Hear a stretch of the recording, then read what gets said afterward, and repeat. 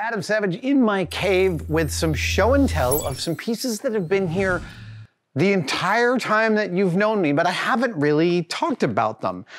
This is a sculpture that I made in 1990, late 1991 or early 1992. So to set the scene, I have only recently moved to San Francisco in the summer of 1990.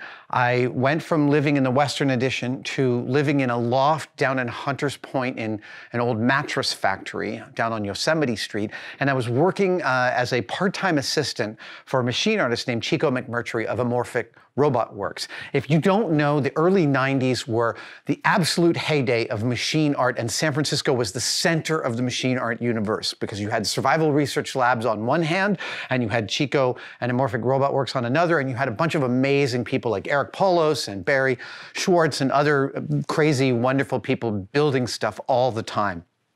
Inspired by the creativity I was working with and seeing all the time, I traded my friend Troy Gimbel for an industrial sewing machine he had, and I started sewing a bunch of stuff. And this was the first major, for me, major piece that I sewed. It is clearly a mace, like an oldie mace that the knights of ye old might have fought with, but it's soft. And this is my homage to the sculptor Claes Oldenburg, which, if you don't know his work, he's very famous for large outdoor sculptures of quotidian objects, but he also has this unbelievable piece that he made in the 60s called Soft Toilet, in which he sewed a toilet out of shiny white, I think it's white vinyl. And there's something about it that's so spectacularly disgusting and yet funny and dark that I wanted a taste of that. So I sewed up this mace, and I specifically remember I sewed it up one night. I finished about 1 a.m. and I went down to Chico's studio because we lived in the same building. And I showed it to him. And at that point, I had a piece of rope going from the handle to the spiky ball.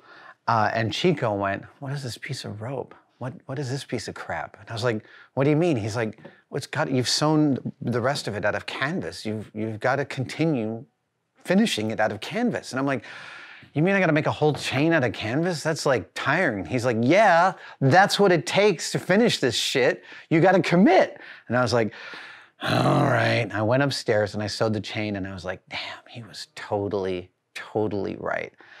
So this piece has always been in every shop I've had since 1992, and it remains one of my all-time favorites. I thought you should know.